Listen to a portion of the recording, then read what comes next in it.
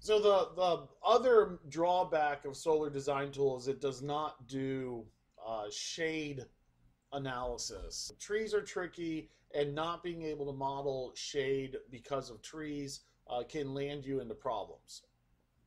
So it used to be we would get up on the rooftop with a survey tool, and it would kind of read a chart and let us know, when the sun's going to shine and when's it not.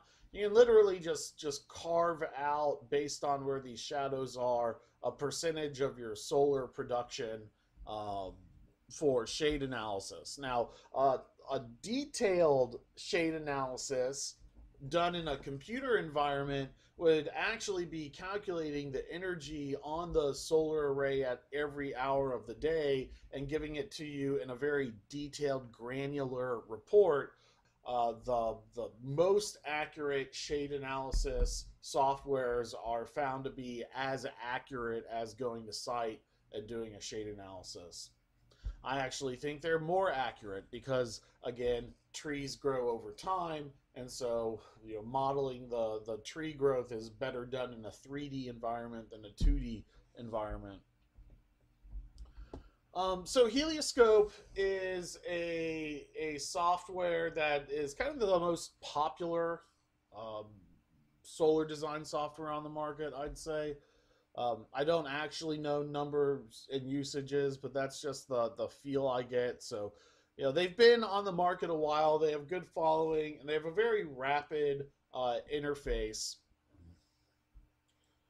What this is showing is some of the advantage of a 3D shading model. This is with the tree there, and what's interesting about this image is it shows that it didn't really matter if the modules were facing north or facing south.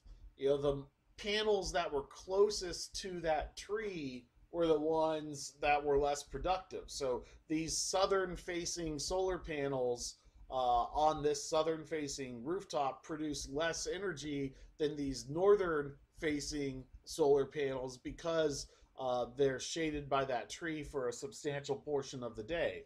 And so now we've said, okay, well, if the homeowner must not chop down that tree, maybe we just stick to the sections of the roof that are furthest away from the tree in order to get the most amount of production from that rooftop.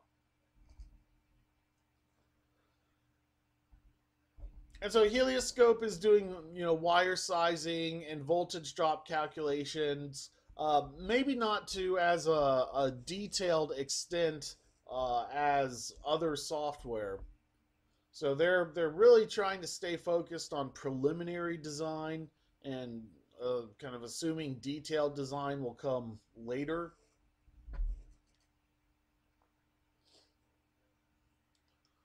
What that might mean is you do your shade assessment and helioscope, and then once you know your final array layout, then go replicate it quickly in another design software for permitting, like Energy Toolbase.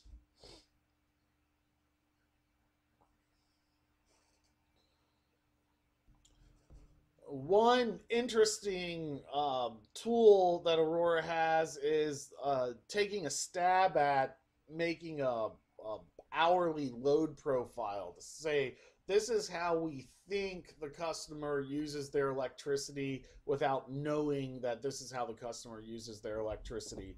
And so the way you do that is you take your monthly consumption data and then you say, okay, well, that has to be consumed by a 24-hour time frame. And then they have a survey that says, okay, what electrical devices are in the home? And so they kind of assume that if you use air conditioning, it's going to be on toward increasing as the day gets hot. If you have electric heat, your winter load may look closer like this. Depending on your region, your if you have a swimming pool or not, if you have an all electric home or not, these load profiles will jump around. So they use that for their own economic analysis. And so what we're going to do is look at a couple of these design softwares and see kind of how quickly they could be modeled. So why don't we start out with Well, we were just talking about Aurora, so why don't we start out with Aurora?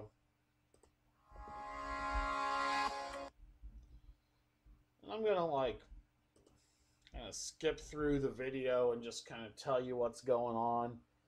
You know, here they're modeling consumption data, which is kind of interesting. You have the option to input a few different kinds. The more granular your data, the better. Um, but now we're in the good stuff. Now here they're having their residential site, and so what's nice about Aurora is they already have some uh, templates built in for making the roof drawing process go a little more quickly. And we're just clicking on the edges.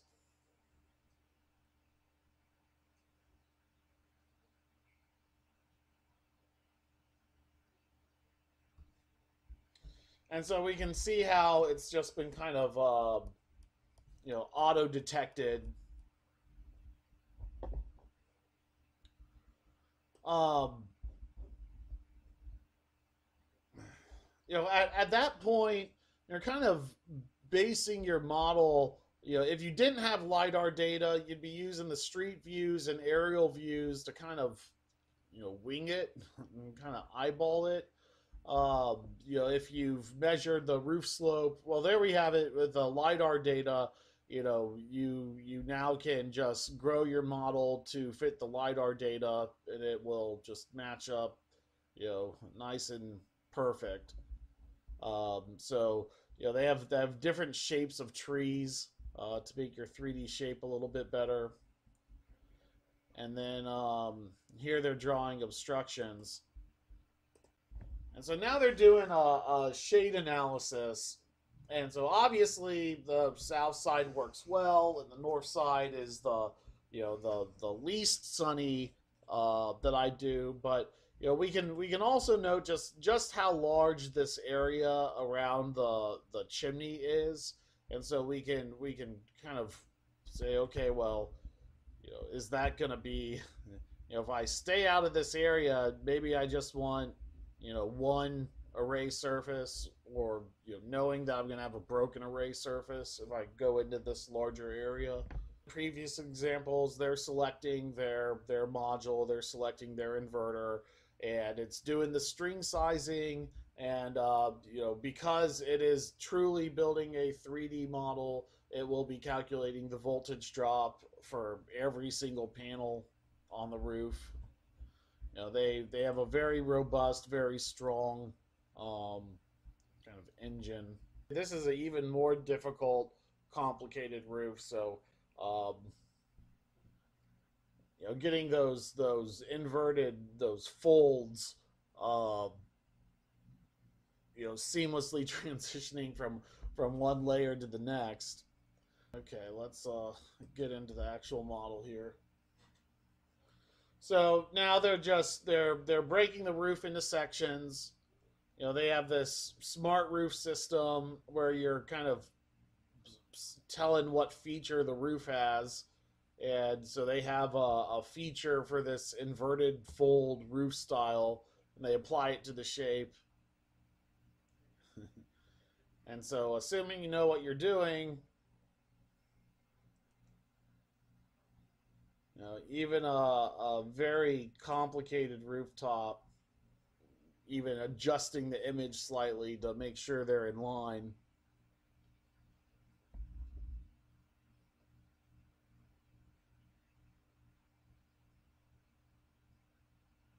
And getting it precisely matched up.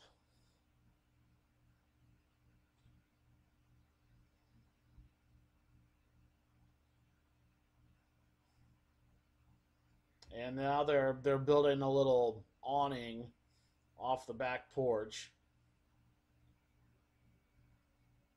So they're saying no, it's a different shape than our previous roof. So they've taken out some roof planes and are just playing around with the slope a bit.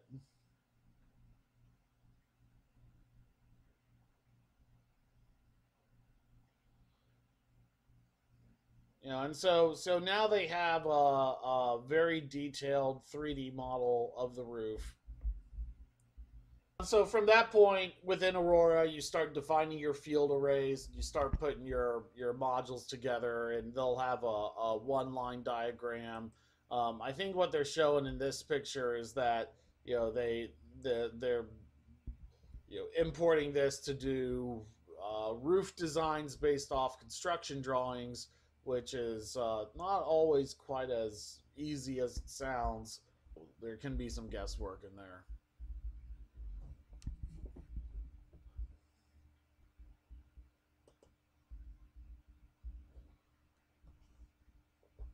And so Helioscope has near maps built into it, and near maps is a you just get a better resolution than what you get on Google or Bing.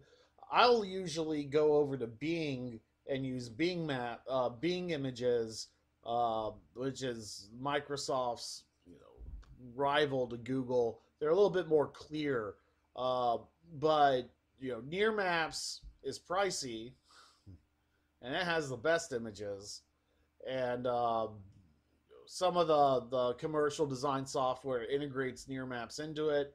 The cheaper design softwares like Solar Design Tool, you would have to pay for that Near Map image. And so they're defining their array layouts and kind of showing off their fine tuning. They're showing landscape versus uh, portrait, versus kind of the staggered approach versus not staggered. Staggered, it looks pretty good. Although I like the I like my arrays to be rectangles because solar's rectangular. I don't like asymmetric solar arrays. Rooftops sometimes aren't symmetrical either. And so Helioscope, even though the interface as opposed to Aurora, Aurora you build the 2D model, then you tweak it a lot in a 3D view. Helioscope, even though it has LiDAR data and even though it's building a model, it's kind of more focused on working within this overhead view. Um, and and so it still has its 3D view or its 3D model behind that. Maybe they'll. Here they're doing a shade analysis, and what they're finding out is, actually, on the side near the kind of southeast, doesn't actually get that much sunshine. That maybe these trees over on the left hand side are kind of less important. And they're locating their inverters and kind of finalizing their design. And so even though they can be doing very detailed performance estimating and calculating your links of home run conductors and voltage drops of the home run conductors, they're kind of stopping before they become full-fledged construction documents, which and sometimes that can get a little annoying when you're doing commercial projects and the developer has only done a helioscope design and they just use that to go out to bid. There's a lot of open scope in there that they're not planning around, like the true nuances between running home run conductors and conduit throughout the array or going into a cable tray. That kind of stuff should be pointed out on a detailed construction document. You're not going to get there with helioscope by itself.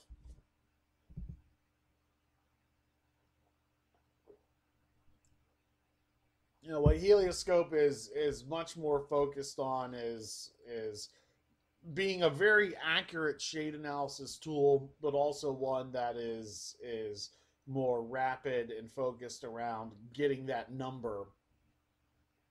Um, Whereas I'd say Aurora is trying to build something that's a little bit more comprehensive, a little bit more expandable, has a little bit more bells and whistles, a little bit more finesse, and that takes a little bit more time too. And while they might overcome it with uh, features you won't see anywhere else, particularly for 3D modeling difficult residential rooftops, um, Helioscope is saying, well, our platform is super easy for doing kind of commercial layouts. And so now they're doing the clearances around electrical equipment, 6 feet off the edges of the roof on a flat roof, 4 feet around your electrical equipment, and then you know then there you go back and give the array a little bit of a haircut for modules that don't really need to be there to make the install a little bit easier.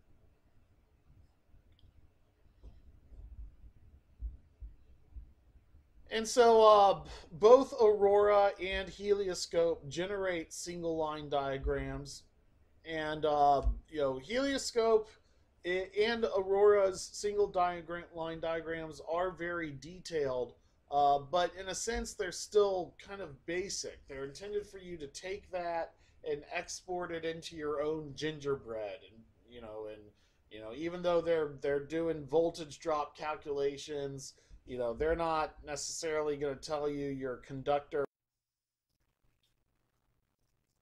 How do you determine how many solar panels go onto a particular circuit when they are wired up to a particular inverter?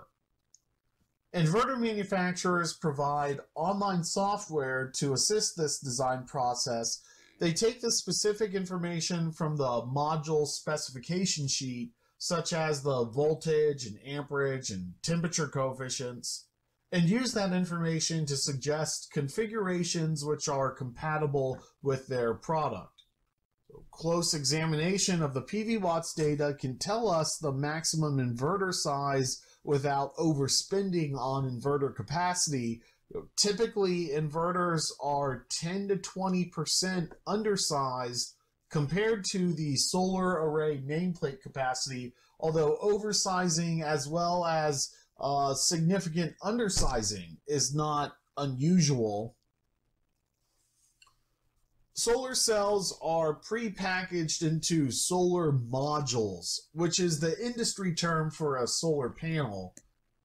And circuits of solar modules are labeled by the industry jargon as strings. So there's an inverter called a string inverter that at the residential level is simply one inverter for the entire system, with the inputs being multiple circuits or multiple strings of solar panels. The opposite approach is to use microinverters, where there's one inverter being installed behind every single module on the roof. Microinverters are particularly interesting because they produce AC output instead of DC output right up on the roof, eliminating the DC home run cable requirements, which require metal protecting the home run circuits. Which I think is nothing more than DC discrimination, because the metal is only there for physical protection, so there's no reason to differentiate between an AC source circuit and a DC source circuit, but that's a digression. The third inverter approach, other than string inverters or microinverters, is the most popular approach for rooftop solar, an approach called DC optimizers that is somewhat a mixture between string and microinverters.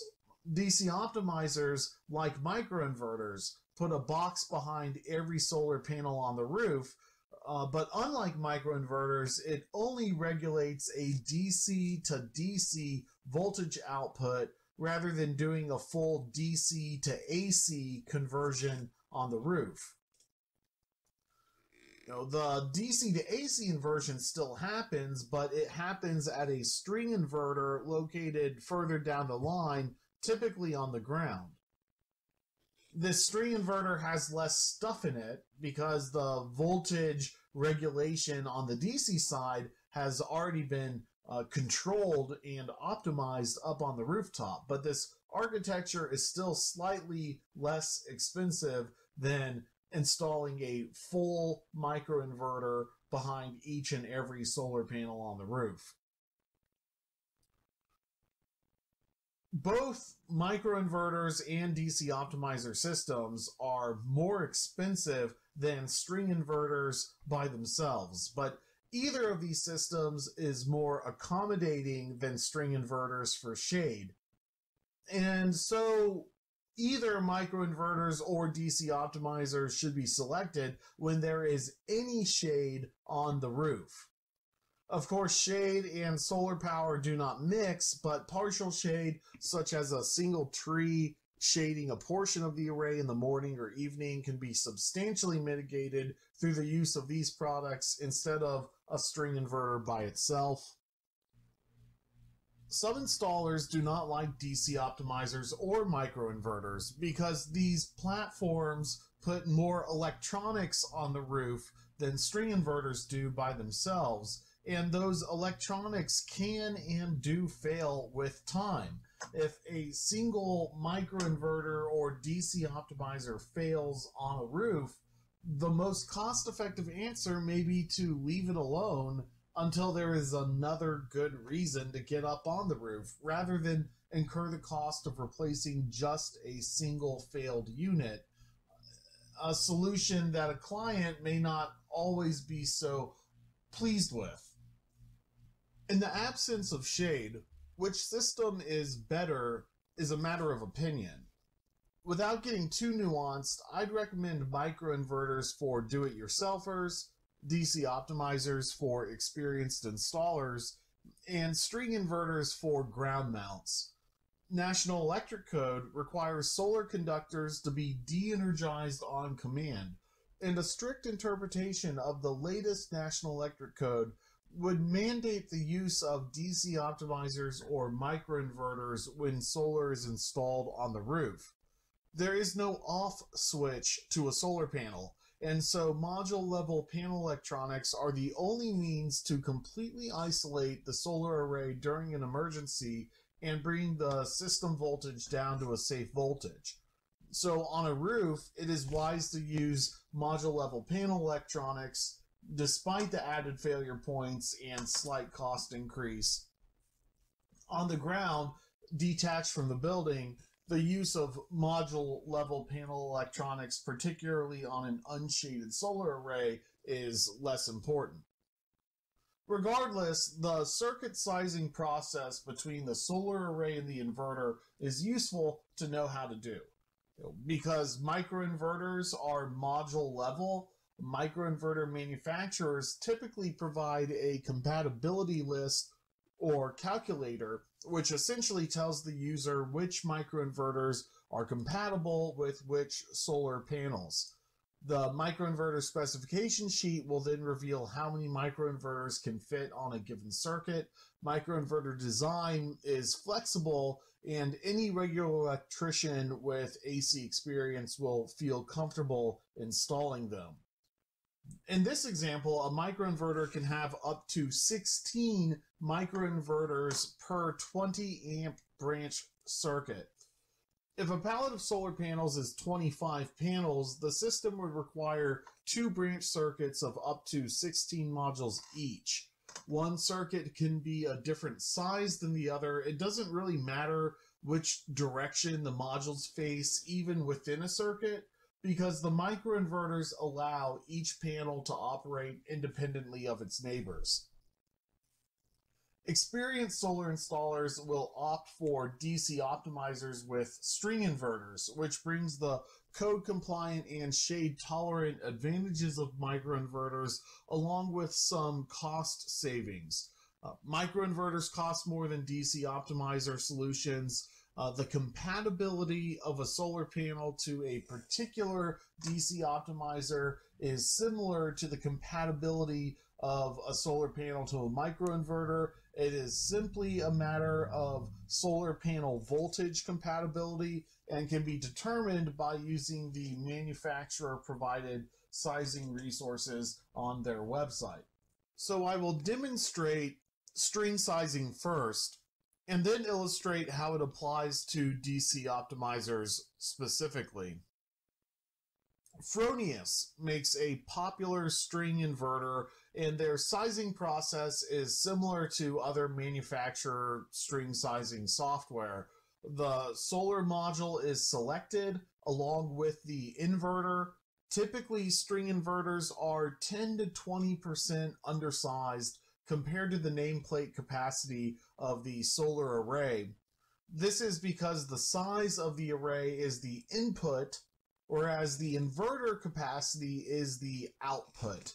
There are losses between the input and the output as much as 20% in the summertime due to heat alone. Again, these losses are modeled in PV watts, and so the exact relationship between the DC input size and the AC output size can be closely examined within PV watts.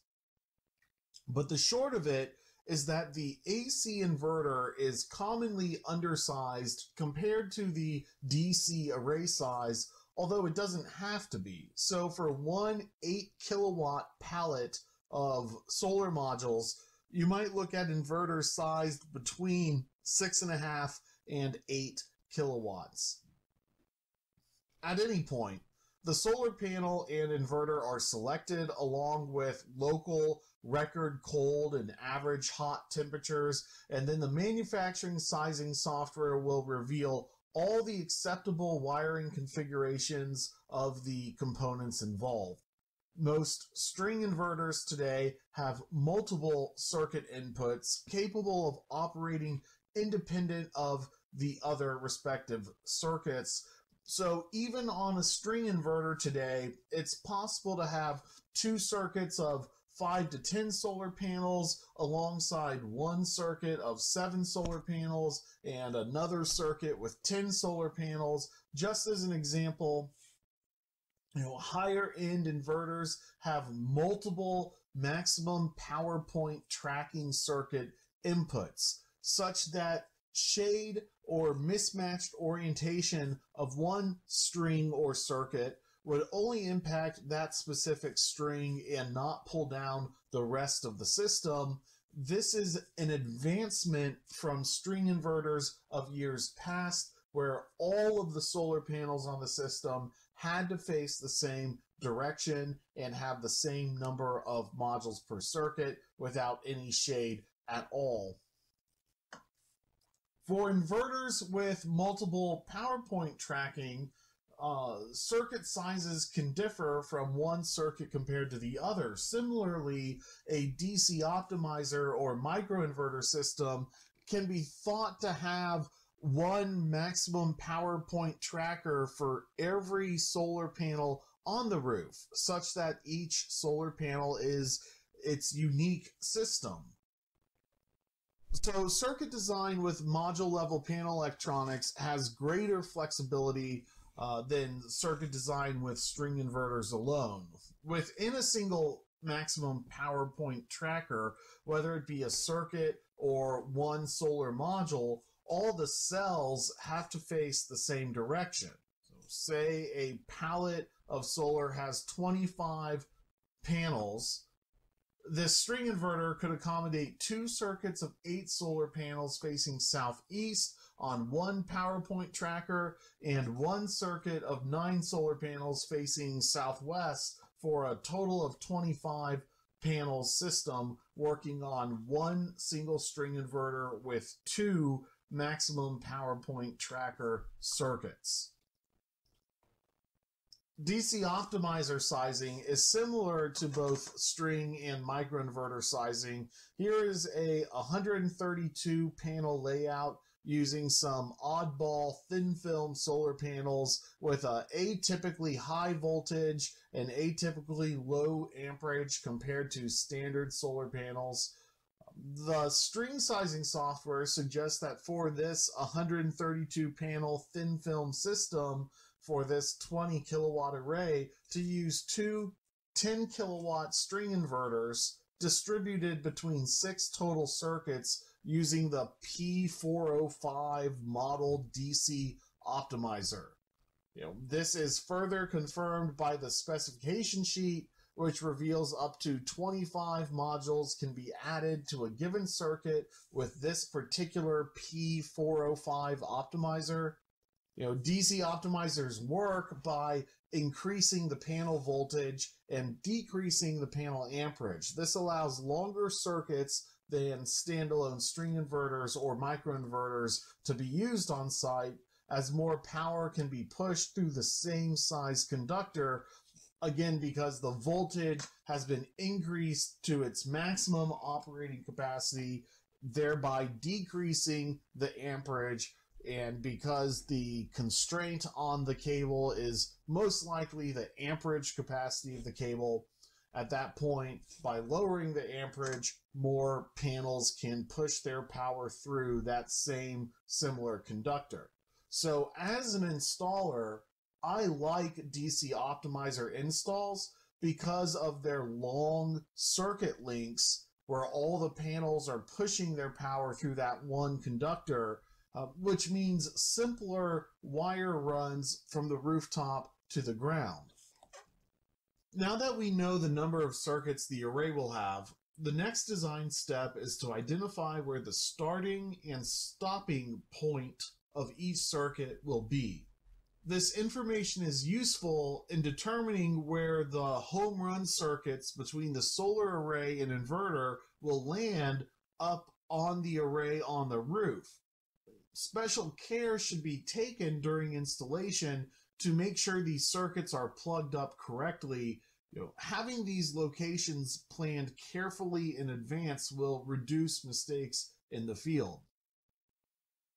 I locate these connections at the corner of an array so that if they ever need to be inspected in the future, they are easily accessible. There are two approaches to circuit layout. I think it's best to go for a simple, logical circuit layout, even if it means using more circuits than necessary on the roof if those circuits start and stop in logical places. For example, starting a circuit on one side of the array perimeter and ending the circuit on the opposite side, moving across the solar array in a straight line, is a logical, straightforward circuit layout. The alternate approach I call snakes in a basket, where the circuits randomly start and stop as a winding circuit path is drawn throughout the array. So the first circuit starts here and ends here, and the second circuit starts here and it ends there, resulting in a compact circuit design where the starting and stopping points of the circuits from a zoomed out view are randomly distributed throughout the array layout. But if that circuit map is not available, servicing such an array could become hellacious. So clear, logical circuit layouts keep it simple enough for a field solar installer to visually inspect the array and figure out what's going on with the circuits through visual inspection. Interconnection options are available either as a load side or supply side connection. The supply side connection is located between the customer meter and the main service panel. The supply side connection can equal but not exceed the rating of the electric service. That means if the site has a 200 amp service, then a 200 amp energy system can be connected to it. After all, the conductors feeding the building are rated for 200 amps. Regardless of whether the power to the building comes from the solar array or the utility, the power is still throttled by that 200 amp main breaker at the top of the electric service panel. Alternately, a load side connection can be selected. The load side amperage allowance is less than the supply side amperage allowance, and so is generally selected for systems which will power less than 100% of a building's energy. whether it be a small battery or a small solar array. As a starting point, National Electric Code dictates a 200 amp electric service cannot be fed with more than 200 amps of power, whether it comes from the utility through the main breaker or from the solar array through a load side breaker or any combination thereof. In other words, if a 200 amp service panel has a 200 amp main breaker, then it has 0 amps available for a solar load side connection. Obviously, this is not the case for solar, and National Electric Code allows an exception. When the solar breaker is located at the opposite end of the bus bar from the main breaker, rather than inserted somewhere in the middle, so if the main breaker is at the top of the panel and then the load side solar breaker is located at the bottom of the panel, an additional 20% amperage allowance can supply the electric service panel. In other words, a 200 amp electric service panel can be fed with 240 amps of power divided between the utility main breaker and the solar array. This could be 200 amps of utility power and 40 amps of solar, or 180 amps of utility power and 60 amps of solar, or any other combination. It's allowed so long as they are located at opposite ends of the bus bar with all of the load in between. This code provision is necessary because it is common to have more than 200 amps of load breakers on a service panel.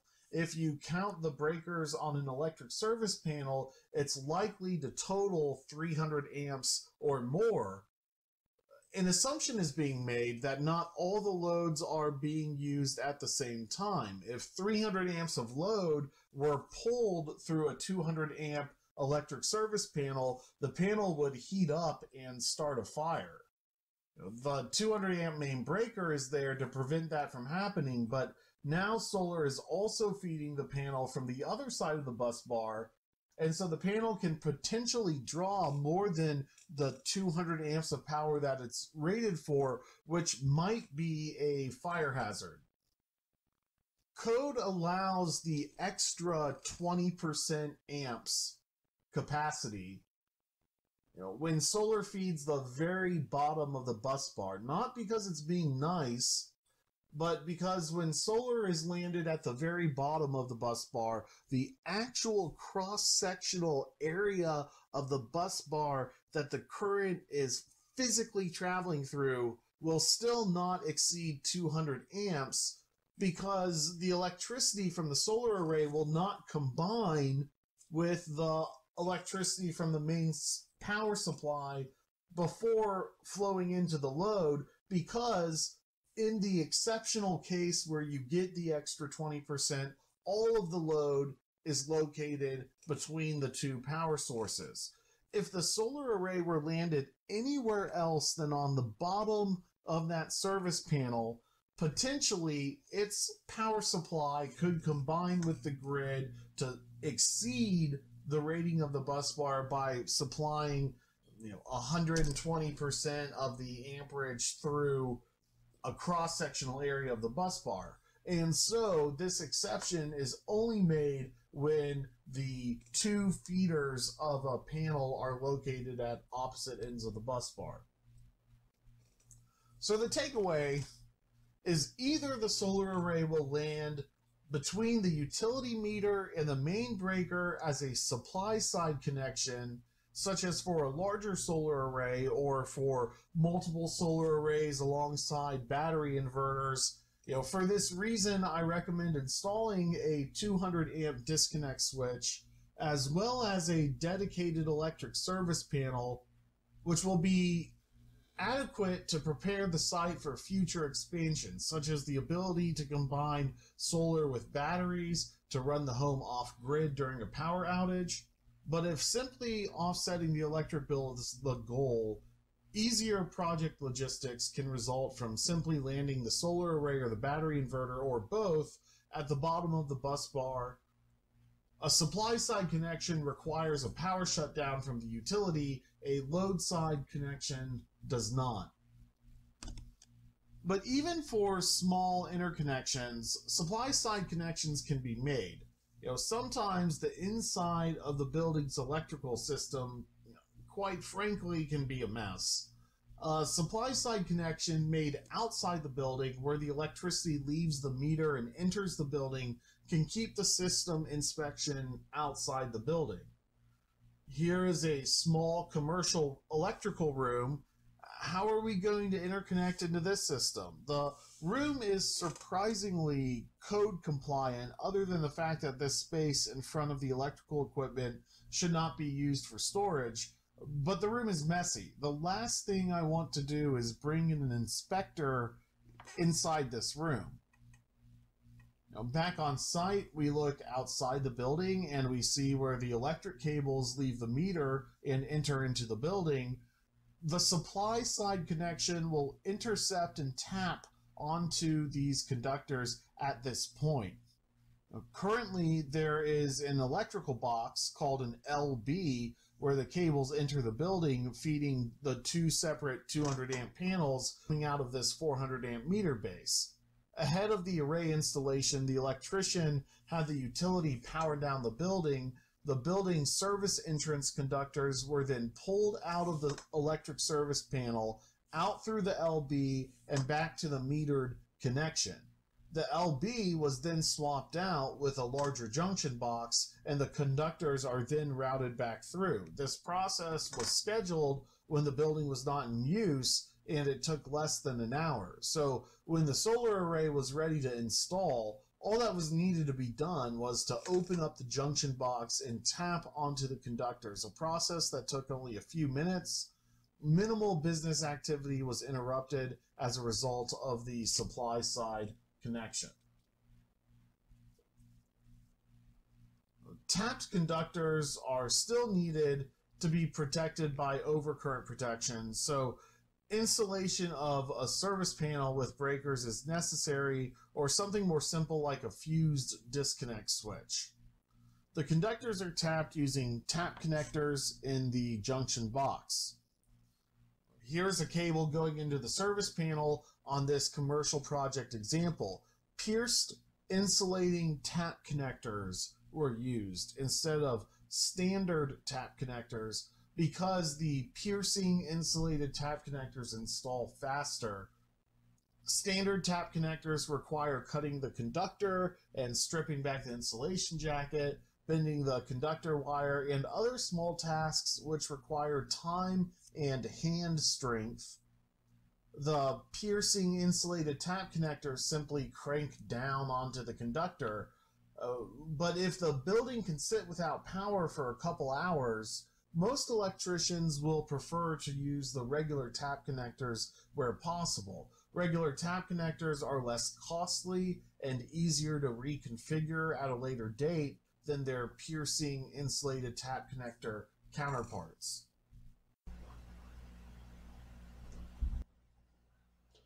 In the same screen we get the array layout. We also have the string sizing built in. This is just like a manufacturer string sizing tool that you would find on a manufacturer specific website.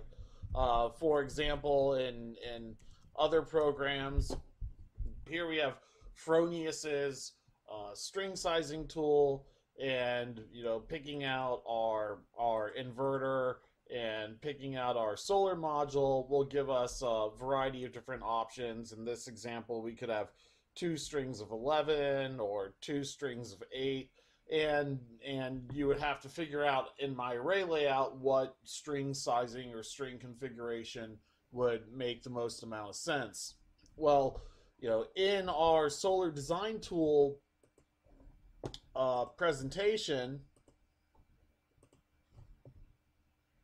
that string sizing capability is built right into the software. And so here we've selected a solar panel and in-phase microinverters. And for this particular microinverter, it has a maximum number of modules per circuit is 17. And right here in Solar Design Tool, in the design software, we're being limited to the microinverter's capabilities, microinverters. But Solar Design Tool has a plethora of kind of final design detail documentation, more than any other, you know, really any other software. It provides the most detailed out of the box one line diagram, um, which is pretty impressive given that it's kind of on the low end of price.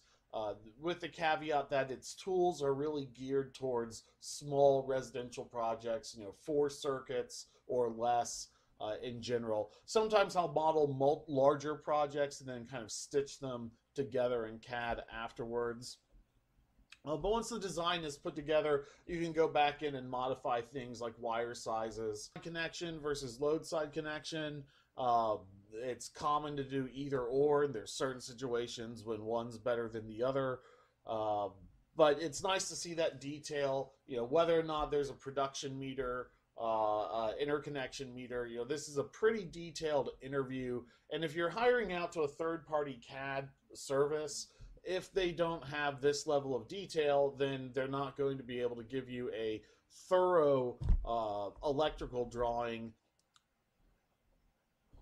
And so here we are. It's modeling is our sub panel with the microinverters all landing on different branch circuits, and then tying into a solar production meter, going through a main disconnect breaker, and then heading out to either the utility main service panel or the utility meter, because it's been denoted as a supply side connection. So these one line diagrams do get automatically generated at some point in the chain.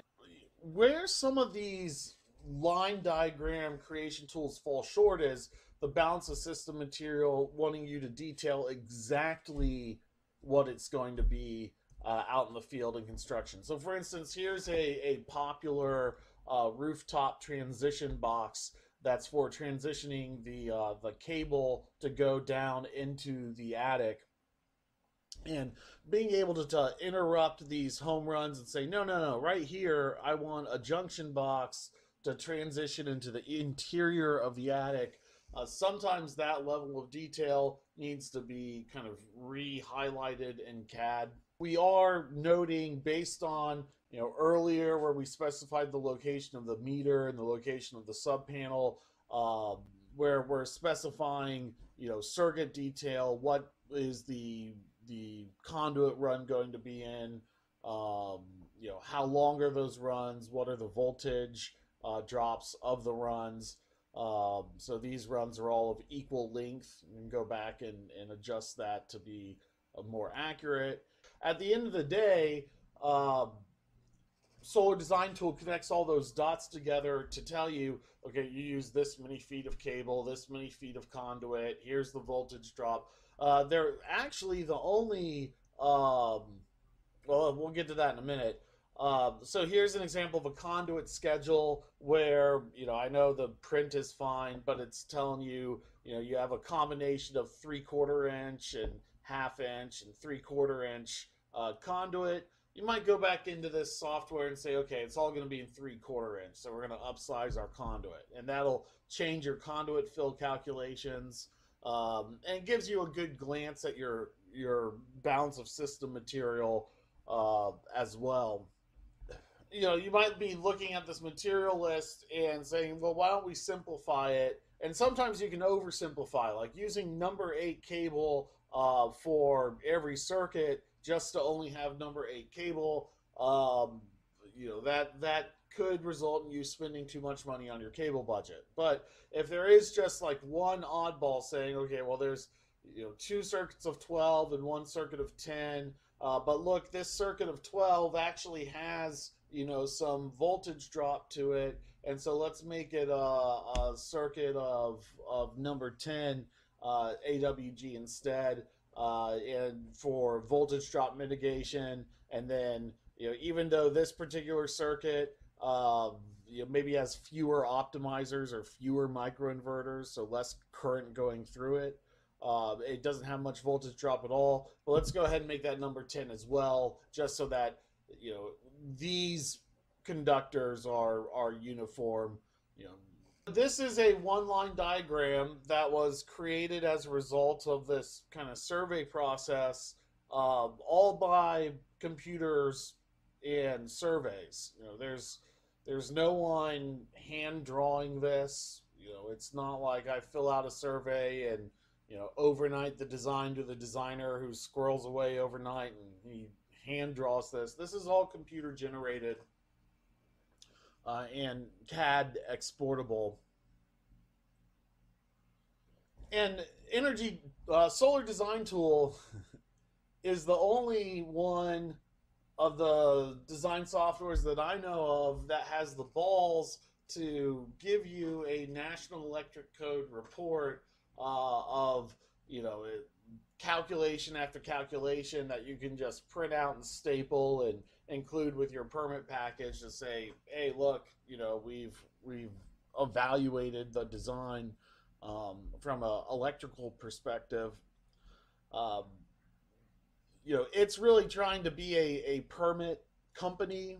So it's a pretty good one. I think its main limitation is that it's only good for small residential. It does not have the capability of doing commercial and even some large residential might run into problems with it.